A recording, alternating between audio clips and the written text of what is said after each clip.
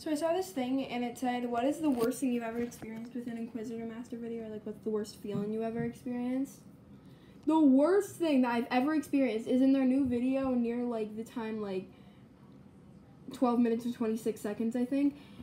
Like Jade says, I know she's bisexual, so I might have a chance. Like she's talking about with Alex. I was so uncomfortable. I support LGBTQ+, but like, oh my lord! I was, like, I'm serious, I was shaking. I was so uncomfortable with that. Like, oh my god.